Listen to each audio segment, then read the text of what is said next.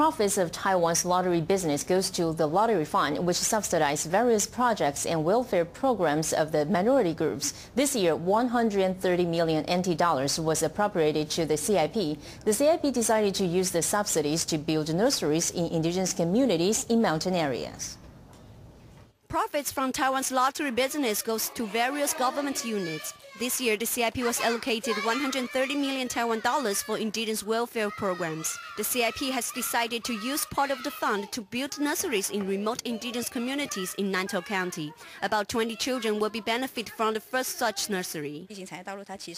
We first choose the most remote community, Mukbuvu community, for this nursery program. The main reason is that there is no preschool in the area and it is far away from the city.